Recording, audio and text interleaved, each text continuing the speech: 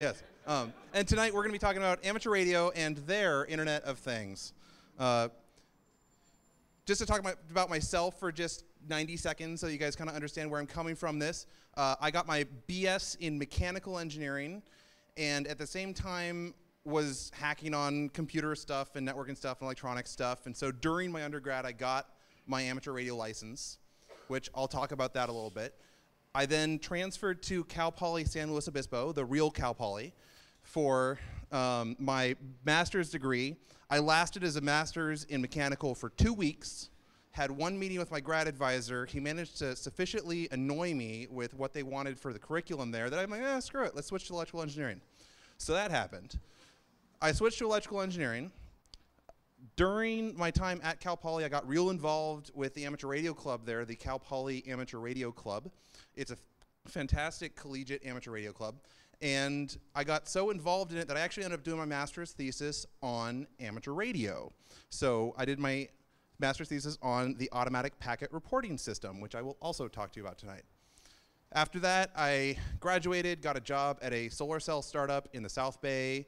After about a year, I realized that solar cell startups are a really bad idea. So I then switched to, I now work at Lam Research, which is one of those companies that the people that are in the semiconductor fabrication equipment industry are insulted when I explain what Lam does, and the people that are not in semiconductor fabrication equipment have no idea who Lam is. Lam Research makes, our flagship product is we make wafer plasma etch equipment.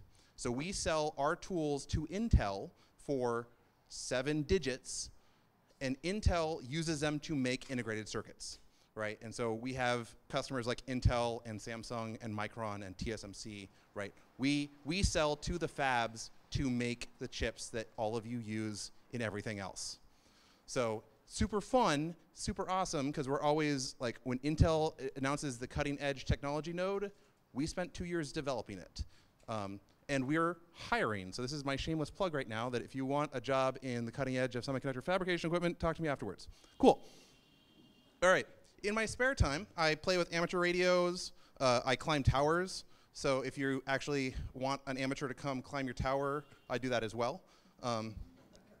It's just like rock climbing, except it's just 120 feet straight up. And I don't trust rock. That just kind of freaks me out. Like, that mountain's been there for a million years. Who knows it's going to fall off right now? I also do all sorts of networking stuff and various other shenanigans, which I write about on my blog, blog.thelifeofkenneth.com, which fairly well documents the life of Kenneth, who is me. So tonight, this talk is going to be in 2 parts. The first half, we're going to talk about what amateur radio is and why it exists. And so if you already have an amateur radio license, I apologize, the first half of this talk is going to be a little bit boring, but we're going to bring everyone up to know what amateur radio is. And in the second half, we're going to talk about the automatic packet reporting system. So if you already have an amateur radio license, I hope the second half will inspire you to be interested in APRS. And if you paid attention in the first half and get really excited, the second half will be maybe a little bit over your head, but maybe we'll just get you that much more excited to get your amateur radio license. And that's it. Like, I just really want to get you guys interested and do something with radios. The rules of engagement tonight are going to be relatively simple. If you've got a question, raise your hand. We'll interrupt my presentation. Everyone will focus on you. You will ask your question. I will then attempt to make some snarky remark that includes an answer to your question. Perfect? Cool. All right, so before we talk about amateur radio, let's talk about the FCC. Because what is a better thing to start a talk with than a federal organization? So the Federal Communications Commission is part of the federal government that regulates the definition is it regulates interstate communications. And for what we care about, they regulate every radio frequency emission that comes out of everything. And that's a really good deal because radio emissions are one of those things that it only takes one person to screw it up for the rest of them. Every radio emission falls into some category of what the FCC cares about. All of them. And so even when you don't know what the FCC is, and when you don't think about the FCC is involved in everything in your day-to-day life, right? So for example, when you use Wi-Fi, the reason that Wi-Fi exists is because the FCC has allocated specific little chunks of frequencies that are garbage frequencies that they don't really care about and can be used for what it's called industrial, scientific, or medical applications, the ISM band, for crazy stuff like wafer plasma etch tools. And they figure at the same time, we could have some Wi-Fi stuff on there, because who the hell cares about consumers? They don't pay millions of dollars to the FCC. And so when you use Wi-Fi, it's actually on what's called a Part 15 license, where there is no license issued for it, but you can use it. Fantastic. That's also why there's regional codes for, like, when you leave the country, you have to supposed to switch your Wi-Fi off of the US. Because just as there's the FCC, there is the same thing in other countries with slightly different rules, right? So that's why that exists. You now understand that drop down on your Wi-Fi router. Other parts of Title 47 would be Part 95, which is your citizens band radio, so your CB back in the 90s and truckers, your family radio service blister pack radios. And these, the Part 95 radios, the license is type certified to the specific device. And so to use a Part 95 license radio, you don't have to get a license yourself, but you have to get hardware that is specifically designed for Part 95, which is why you go to Fry's, you buy that blister pack radio, and then you can use that. Part 90 is commercial, which is where I actually spend most of my free time playing with radio stuff, is on Part 90 commercial radio. And that's your police, your taxi. So if you watch taxis driving by and you look on the top of the roof, you'll see this little steel antenna that's about 17 inches long. That's their Part 90 dispatch radio that they use to talk back to Central Command, right? So when you see the taxis driving by, look for it. It's super fun. And then finally, there's Part 97, which is the part of Title 47 that defines amateur radio. The formal definition of amateur radio is relatively verbose. So if you really care about this, you should go pull up Title 47, Part 97, because we all do that sort of thing in our free time. But pretty much it comes down to amateur radio exists as a way to license people to play with radios, right? This is for learning. This is for education. This is for global outreach. This is for getting people familiar with radio operation, electronics, building things with their hands, which is essentially the same mandate for places like Hackaday. It's just that it predates the maker movement by the better part of 100 years, right? And so this was really the sort of stuff that got me interested in amateur radio, is that it encourages you to do the same sort of stuff that we all already do because we're excited about learning. So pretty much what it comes down to is when you get an amateur license, the FCC says, all right, you have proven yourself to be worthy to have the permission of the federal government to, on certain specific frequencies, transmit at certain power levels beyond what you can do as a normal citizen, and use that for one of the stated objectives of amateur radio. And there's a lot of them. The amount of radio spectrum allocated to amateur use is worth billions of dollars just because this learning and education and outreach is that valuable, right? And so if you're interested in studying ionospheric propagation, you can get down in the lower frequencies, down in the ones of megahertz, and you can play with that. If you're interested in ultra-high data rate point-to-point radios, you can do that as well, because we've got licenses up in the 400 megahertz, 900 megahertz, all the way up to effectively daylight. We have licenses for it. And that's all under this one license. We get permission for all of this. It's great, right? And so this is really quite unprecedented, because most other licenses, like for a taxi company gets a license for exactly one frequency or one pair of frequencies in a specific region. Whereas an amateur, I get a license for whole ranges of frequencies in the continental US, right? And so it's a very relaxed, hands-off, light touch sort of experience where once I got my license, I don't interact with the FCC that much, and then all I do is stay within the rules of this license and learn.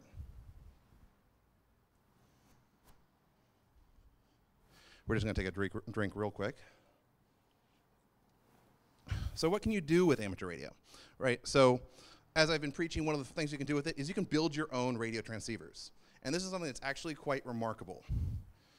Because most people, when you're building, when you're doing like a little microcontroller and then you plug one of those radio modules on top of it, that Part 15 module is conceivably type certified just for the module, and you're not really supposed to go down to the discrete level of building the individual amplifiers and chunks of that radio transceiver, because to do that you need some sort of license, and you need to make sure that it's within some limits. And the ISM limits are really pretty prohibitive. Like you're limited to 4 watts, and you're limited to certain antenna gains, where when you're building a radio for yourself for amateur radio, and the ceiling on my permissions for what I can have come out of this radio is 1.5 kilowatts, which will kill you, and I get huge chunks of spectrum. If my power is a little bit higher than I meant to, or I'm a little bit off of frequency, it's much more forgiving.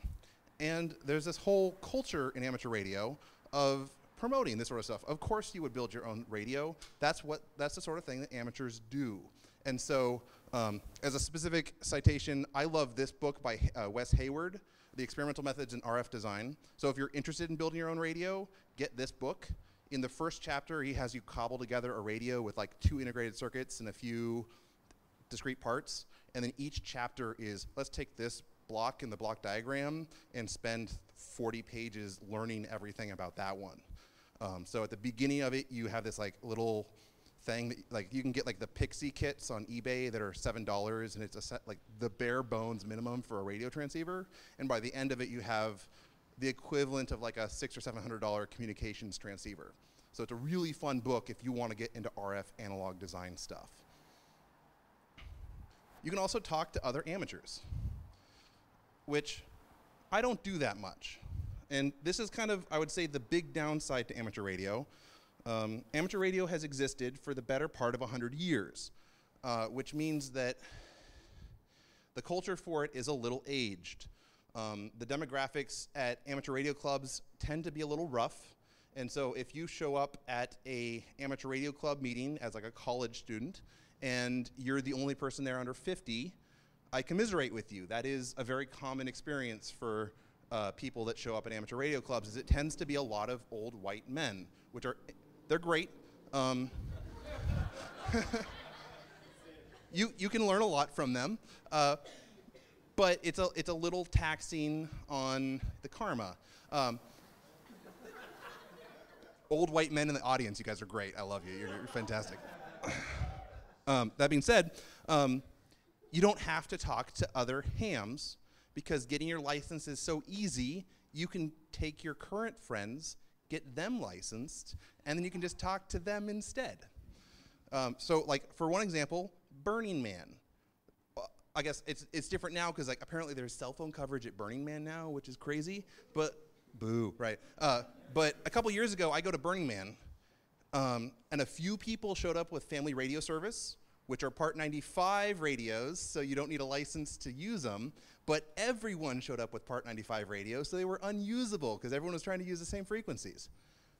With amateur radio, we get huge spans of frequencies, so I picked some frequency at random, and all of my friends and I got to then talk to each other all week over high-powered handhelds that were like an order of magnitude better than the FRS garbage, and I was able to communicate all week, right?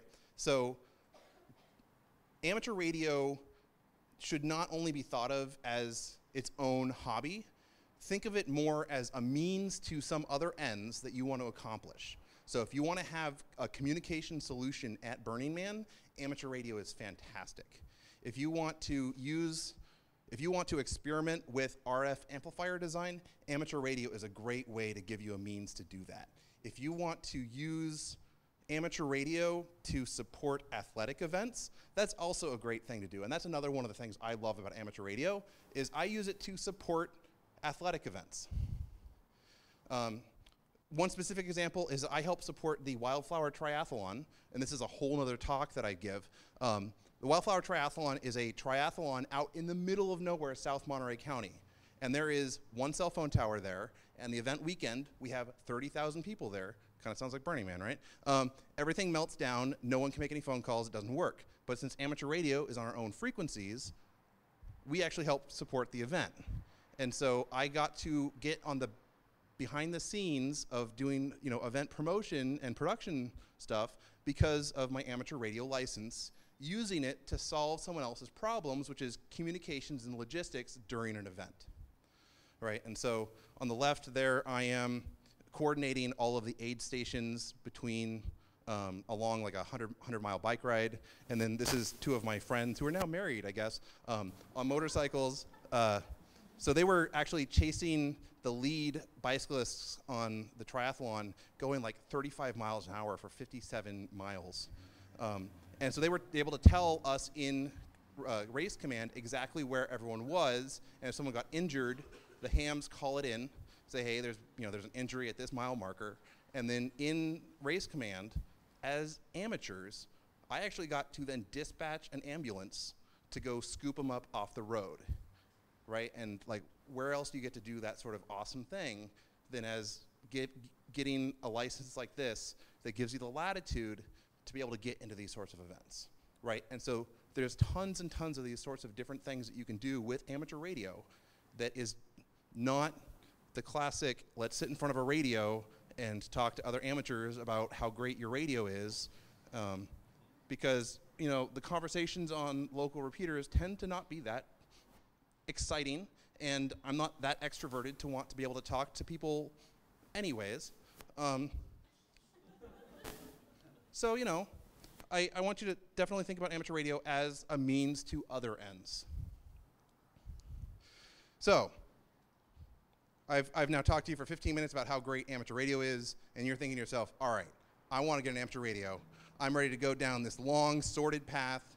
I'm going to go pull out my sword and do battle with the Federal Communications Commission and, beat that dragon. It's super easy. You find a local testing station. We're in the Bay Area, so there's one almost every single weekend. So you go online. The American Radio Relay League is the lobbyist organization for amateurs, and they have got a great website that has a testing location, like a testing locator. You put in your zip code and you see, hey, look, there's a test session this weekend, there's a test session next weekend, there isn't one the weekend after that, so you'll have to wait 3 weeks to go to the next one. You take a 35-question multiple choice test, and this test is asking stuff like, do you understand that you have to stay within these frequencies the FCC told you have to stay in? Do you understand that you have to be kind to each other and that you can't say inappropriate things on the radio? Real basic, like, I think there's maybe one question about, do you understand Ohm's law? And the thing is, it's 35 questions drawn from a pool of 350 questions. They give you all the questions beforehand. And so studying for this test, I would say, is relatively easy. There are people online that will bemoan that, well, back in my day, I had to take a written test and test on Morse code. Yeah, there's no Morse code test anymore. You don't need to learn Morse code. But once you get your amateur license, you can learn Morse code, because Morse code's kind of cool and awesome. But you don't have to. So once you pass the test with at least a 75% score, you hand in all your paperwork, and depending on how good the test proctors are, somewhere in the range of 1 week to several weeks later, you'll get your call sign, and at that point, you're set. You can go on Amazon or, I guess they're up in Oakland, there's still one retail store that you can buy amateur radios. Once your license shows up in the database, you then can be an amateur, right? And being an amateur is great. And so what a call sign is this is the authorization string that identifies me as someone who has passed said tests. So for example, my amateur call sign is W6KWF, which fortuitously is my initials because I paid extra. It's also my license plate, because it turns out in California, once you have an amateur license, it's a single $20 fee to get license plates of your call sign. And since my call sign's my initials, my truck's license plate is my initials, and my registration's the same as all you schmucks. So in the FCC license database, you can say call sign W6KWF, radio service, HV, which is I'm an amateur who got a vanity license because I'm vain, apparently. And then the other thing is it says that I'm an amateur extra. There is 3 tiers of amateur licenses. When you go past that first 35-question test, you are a technician class amateur. Once you go take another 35-question test, which is a little bit harder, you become a general. And then once you pass another 50-question test, which actually is legitimately kind of hard for a multiple choice test, you then can become an amateur extra. All that general and amateur extra gets you is additional privileges below 50 megahertz, which is exclusively used for over-the-horizon, long-range, like I'm gonna go talk to South America or Europe sort of communications. I'm big into networking and local communications for events and talking to my friends at Burning Man, in which case HF is of no value to me. I'm also a millennial, so I live in an apartment with lots of switch mode power supplies, which put out HF noise, so HF is also of no value to me. Because if I were to fire up an HF radio in my apartment, all I would hear is everywhere. So if you were to only get a technician class license and then play with amateur radio forever, I would not judge you, because that's perfectly fine. Are there any questions on getting your amateur license? What's the next step after you get your technician? So after you get your technician license, the first thing you would want to do is you'd want to buy a handheld radio. Baofeng is the new Chinese cheap knockoff hotness. Yaesu and Kenwood are the 2 brands that make like Yaesu, Kenwood, and ICOM. I guess I should mention the third one. Yaesu, Kenwood, and ICOM make really nice handheld radios. You should expect to spend about $150 in your first handheld. The Baofeng Chinese ones are about $50. For your first radio, I won't hold it against you for buying that first Chinese knockoff. And then in each area, you can look up the local repeaters, which are these boxes that sit on mountaintops that people tend to hang out on the frequencies for it. So you can look up those frequencies and talk to other hams locally. Or you and your friends can pick a simplex frequency, just one channel, and talk to each other on that. Right. And so that's what you would do after that. And then from there, you've got 1,000 different options, depending on exactly what you want to get into in amateur radio.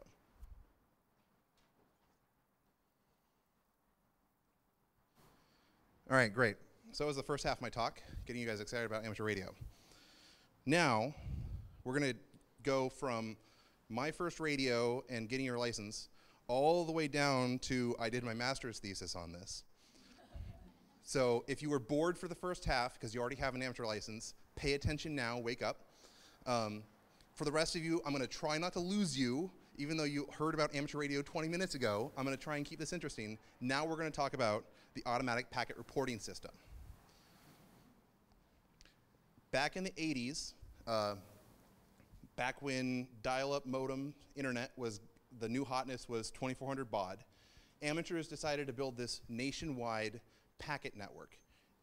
Because when you dialed into the internet, it tied up your phone line.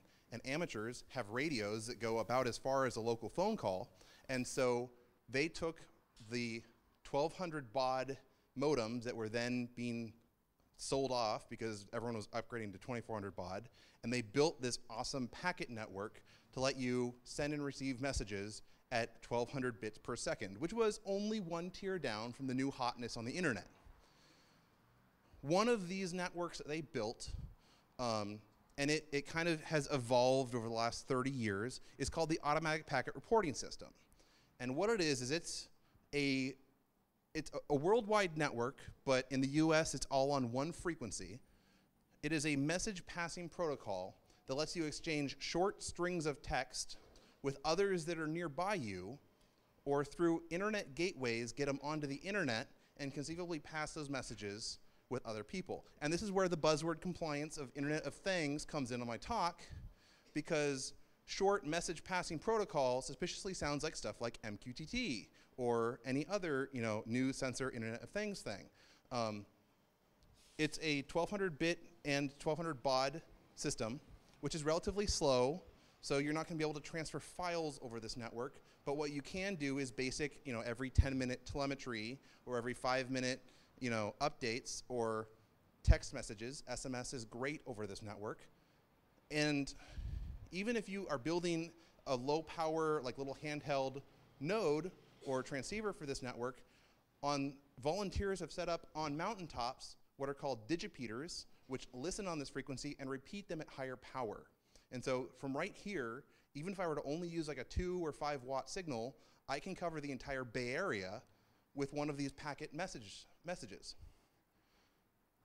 Other volunteers also run internet gateways that listen on this frequency, capture every single packet, and feed it into this online data stream of here are all of the packets worldwide on the APRS network. And so if I was interested in beaconing data and having it be captured to go online, and then I've got some server somewhere else listening for it, I can do that. And this is all done on the amateur frequencies, so you have to be licensed, but it's all done for free. So if you don't want to give Chris Gamble's company Hologram money, you can instead use this for that same sort of, under 1 megabyte a month sort of data transfer, with the limitation that amateur doesn't let you make money. It's strictly non-commercial, and so if you were to start a business on this, you'd have to move off of the amateur frequency, right? But if you don't want to pay for a SIM card for your little telemetry node out in the middle of nowhere, this would be the sort of system that you'd be interested in. Yeah. Now, if you're a money-making concern, can you prototype this until you have something to make money? So if you're a money-making concern that wants to use the same protocol, I'm going to say that there's a few exceptions there's a couple amateur APRS developers that are pretty adamant that they don't want you to use their software for commercial applications. Most of us that develop APRS software put it under permissive open source licenses. And so if you wanted to get a commercial Part 90 license, which is for some limited Part 90 radio licenses is very simple and very easy. It's like $160 in a slightly longer form and no test. Right? It's literally a form where I filled out, I want to be licensed for myself, 500 of my friends, here is a check for $160, boom, I have a commercial license. And so you could get a commercial license, move to that frequency, and then build the whole system there. Right? So I can give you as many details about that later. That's geographically limited. Yeah, so on my license, I put the geographical limit as continental US, south of line A. So I can't operate in the northernmost 30 kilometers up to Canada. So it is geographically limited. I can only operate most of the US. But yeah, commercial licenses are geographically limited like that. It's just that for what's called an itinerant commercial license, there is relatively loose rules on that. Right. So, like I said, if you were this little person down there, and you were to beacon, these digipeaters that are listening for your packet would repeat them, and then it would propagate outwards. Other people listening on the frequency, like driving in their car, will see your little status update pop up on their screen, as well as it would end up going into the internet system, right? And so a lot of the developers have this dream that APRS will be a RF only sort of system, but realistically, most people are using it to try and get into the internet data stream, and that's perfectly fine. Here's an example of one of the trackers. So this is a GPS receiver, a transmitter in a Pelican case, 6 AA batteries. You throw it in your dash, and you can know where your car is. Because one of the things that you can beacon is your GPS location. So one of my buddies took a road trip, and he turned on the APRS tracker in his car, and so I was able to actually follow him all the way from the Bay Area out to Arizona and back, right? So this is one of the applications. But remember, this is a worldwide network, so why limit yourself to only Southern California and Arizona when you can put this in a weather balloon? And then you can, in real time, know exactly where your weather balloon is as it floats across the world. A couple of these guys have actually put APRS trackers up in balloons that went around like 7, 8, 9 times the entire world. It was amazing, right? And so the limits on this sort of thing are pretty small, right? You can also do telemetry. right? So this is the temperature and dew point from some weather station set up on APRS, right? So you also have that sort of option. A great place to look at this sort of data is aprs.fi. It's this great guy in Finland who set up this database that he captures all of the APRS traffic on the internet and then puts it on Google Maps like this and plots all the beautiful telemetry like that. So if you are interested in poking around to see what is going on APRS, aprs.fi is a great place to look there. So if you want to go out and start playing with APRS after getting your amateur radio license, it's a relatively simple protocol at the actual physical layer. It's what's called an audio frequency shift keyed modem. So it's literally a little controller in your modem that plays two tones, 1200 hertz and 2200 hertz. It's the same modem used on caller ID on landlines because amateurs like to take secondhand stuff like that. And you just wire that up to some radio that the controller keys the radio, then transmits this audio chirp that is the data that you want to pass across it.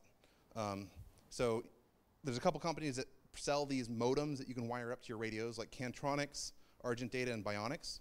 The Argent Data OT3 is one of my favorite because it's a little box about the size of a deck of cards with screw blocks on the front, and you can feed in like 0 to 20 volt signals that it then beacons as telemetry. So if you want to monitor like the battery voltage in your car, you could do it with this sort of setup. Literally just wire to screw block, wire this up to a radio, turn on radio. It's real.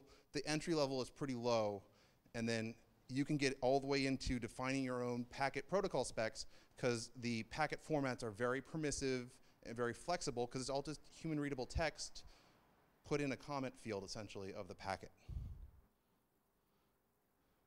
And that's it. That's kind of my 15-minute pitch for why you as an amateur, having just gotten your license or have had your license for 10 years and haven't done anything with it, would be interested in playing with APRS and VHF packet. So there's my email. You can read my blog. I'm sarcastic on Twitter all the time if you want more of this in your daily feed. Is there any questions at this point? Yes? So if it's on the same frequency, how do you, how you prevent collisions? Are they retransmits or are the sender synchronized or what's the... Yeah. So on APRS, if it's all on one frequency, how do you prevent collisions and packet loss? You don't. It's kind of a, you could say that it's a retry thing, but it's more of a, if I beacon my position every 5 minutes and I'm driving down the freeway and you lose one of those packets, there'll be a 10-minute gap between two of my positions instead of a 5-minute gap, right? So a lot of this sort of telemetry data, if you lose half of it, it's not a big deal. The formal answer is that you're supposed to do a carrier sense multiple access protocol on there, but some of the APRS nodes that people implement don't have receivers in them. But again, this is all you're going to lose some packets and it's not a big deal. The SMS, like guaranteed delivery text message system in it, does do retries. And so there's several different conflicting standards proposed that none of them got ratified as far as what retry algorithms to use in APRS. But these are amateurs. They're not network designers, network protocol designers. So we do the best we can. Yeah. Do you want to know if you had your coverage in sort of the high Sierras or actually in some of the mountains? Do you use this for backcountry? Do I happen to know off the top of my head the coverage out in high country, out in the middle of the sticks nowhere? It totally depends on which canyon you're in. Is APRS, once you get out of the suburbs and out of the high density population areas, some places are really good, and some places you get over one magic ridgeline and you'll have no infrastructure up there. What a lot of people do is they will figure out which ridgeline has coverage somewhere else, and they'll park a car there or drop like an ammo can with a digipeater in it and fill in the area they're using for camping that weekend. Or you get into other middle of nowhere places like Nevada. Nevada weirdly has like an almost 100% state coverage just because the local amateur community there put a lot of effort and time into designing a really good APRS network. So unfortunately, it really depends on exactly where you are geographically. Yeah, so if you go on aprs.fi and you zoom out, once you get beyond a certain zoom out, it actually turns into a heat map. And so you can then see where there's lots of APRS traffic and where there's absolutely no APRS traffic at all. So you can, scrolling around on aprs.fi, you can get a pretty good idea of where there's APRS coverage and where there isn't. Yeah. The licenses are 10-year licenses. The renewal is free, so you literally just have to ping the FCC and say, I am still alive. And I guess I actually have to do that this year, so I need to remember in 6 months to renew my license, or it's going to be kind of embarrassing the next time I try and key up and I realize I don't have a license. Yeah, so it's 10 years. Every 10 years, I think you just have to log in to the ULS and fill out some little form and say, I'm still interested in having a license. You first.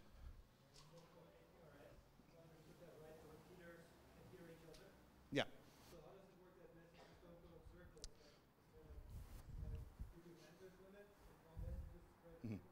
Yeah, so his question was, if all the digitrepeaters can hear each other, how is it not just loops and single packets are sitting there ping-ponging around forever? There's a time to live counter on it, and so when I beacon a packet, I'll say I want this to go out 2 hops, and every digitrepeater will decrement it. And there's also a route vector that every digitrepeater appends their call sign to it, much like BGP. And there's also, it's a 30-second deduplication window, so a digitrepeater will only repeat a packet once every 30 seconds. So when it pongs off the other digitrepeater, it'll go, I already transmitted this packet, and just drop it. So it's relatively easy to overload the network just by spewing lots of garbage. Like if you beacon every 6 seconds, you will overload the network. But left to its own devices, the network does perform pretty well. And there was one up here. So if you're setting up like automated reporting systems and digitrepeaters, is it your call sign that's going on these packets, or is it the person who's originating the packets and you're sending it out? So everyone on the APRS system needs to be licensed. And so for every node transmitting, you need to designate some person's amateur license to be the control operator. And so there is someone's call sign attached to the original message. If you're injecting APRS traffic through the internet, we actually have a comically bad crypto system, which is CRC16. Yeah, it's a CRC16 checksum of your call sign that is the magic password to inject packets online, so that when some internet gateway gateways your packet onto RF, it's authenticated as this came from a ham.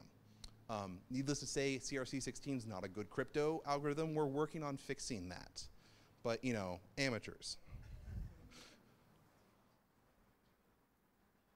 Cool, thank you.